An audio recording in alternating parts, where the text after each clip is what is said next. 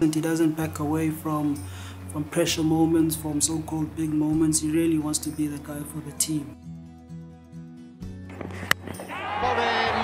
Rabada, the winner. He's a massive bowler for us. His skills, I mean, are second to none in terms of bowlers in the world. He's a guy he's a big stage player. He loves playing against the big players, and that's what brings the best out of him. So I'm rising up, rising up. There's no quitting me. Who I am from this day on will be my legacy.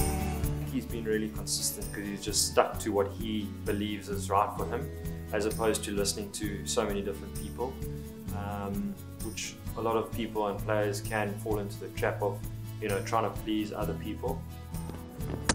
Got him, he's knocked him over.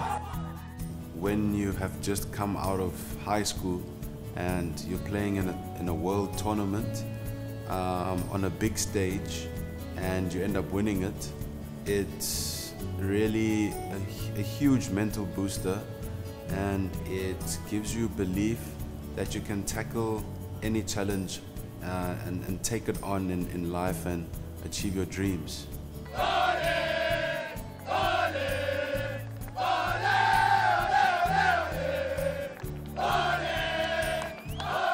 He just keeps doing things that people think is not possible.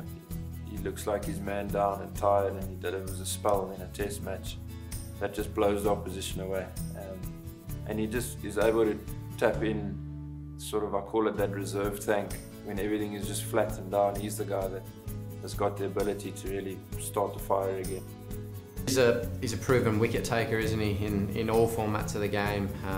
You know, he can bowl some really good stuff with the new ball. He can bowl throughout the middle and take wickets there, and then his ability at the death. He's an entertainer.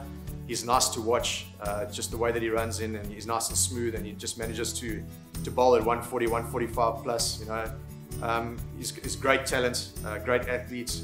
He's come on leaps and bounds with the bat as well, which is great for me as a coach. Gives us another option. Rising up, rising up. There's no quitting me. There's no quitting me. The prestige in the cricket takes the cake for me, and being remembered as a great player. However, I'll give my best shot. One day if I'm in my deathbed, as long as I can say I gave my best shot.